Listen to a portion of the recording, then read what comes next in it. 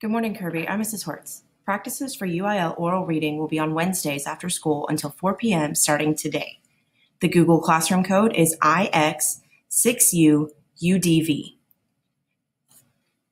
Grades for 6 weeks 2 go in on November 9th.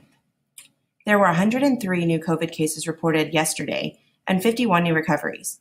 You can get the latest numbers by visiting wichitafallstx.gov. Here's a look at your forecast. Today will be mostly sunny with a high near 77. Tonight will be clear with a low around 51. Thursday will be sunny with a high near 76. Thursday night will be clear with a low around 50. Friday will be sunny with a high near 77. The tennis team concluded the fall season with a match at Kirby Monday in against Graham. Though the team did not win the match, everyone gave a competitive effort. Parents from Graham told Coach Jackson how impressed they were with the team's sportsmanship both on and off the court. Earning victories for the team were Lawrence Johanning and Nico Rocker in number 1 boys doubles and Nico Rocker in number 1 boys singles. The victory by Nico Monday was the first loss for his opponent from Graham in boys singles all fall season.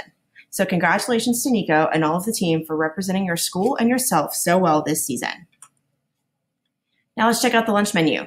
You can get buffalo popcorn chicken, seasoned beef taco meat, meatball pizza, classic cheese pizza, spicy chicken sandwich, peach parfait with granola, popcorn chicken and romaine salad, or Southwest black bean and brown rice.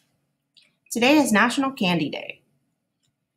That's it for Kirby Voice. I'll leave you with today's quote of the day. Go confidently in the direction of your dreams. Live the life you've imagined. Have a great day.